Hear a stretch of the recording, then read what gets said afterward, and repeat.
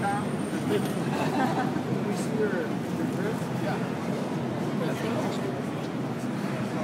This is called the horseshoe of the baseball. At least that's what we call it. And so I just take my fingernails and I dig them in right behind the horseshoe. Just like that. So when I throw it, I just keep my wrist real stiff like that. Normally when you throw a pitch, your wrist is like that. When I throw a knuckleball, my wrist is like that. So the object is for me to throw it and take spin off of it. So that when it comes out of my hand, it's coming in like this, you know.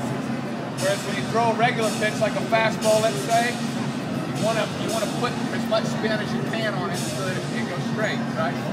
So for me, I want to take spin off. So when you see like the slow-mos on TV, if you see it tumbling a lot, it's probably not one of my better ones. If you see one that's barely rotating, that's probably a good one. That's enough.